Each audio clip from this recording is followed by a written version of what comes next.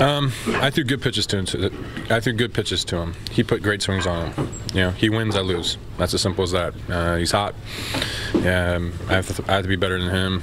And today he was great. And tip your hat and move on. You talked the last couple starts about how that mechanical tweak that you made was kind of keeping you locked in. Do you feel like you've been able to maintain that and carry kind of some momentum through in terms of your mechanics being where you want? Yeah, at least it was still attacking the zone. You know, first pitch strikes were there, but the walks, you know, Pablo, he's always hit me well. You know, I had to make good pitches against him. Unfortunately, I fell behind some counts, and you know, you walk him and then Crawford hits a bomb. I mean, that's how quickly it can happen, especially how they're playing. You know, 2 runs. I mean, that can be a difference in game, and it was.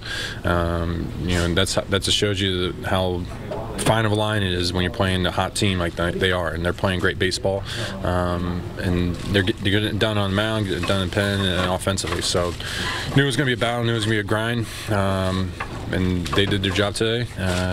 So, you know, they won the series. Tip your hat and move on.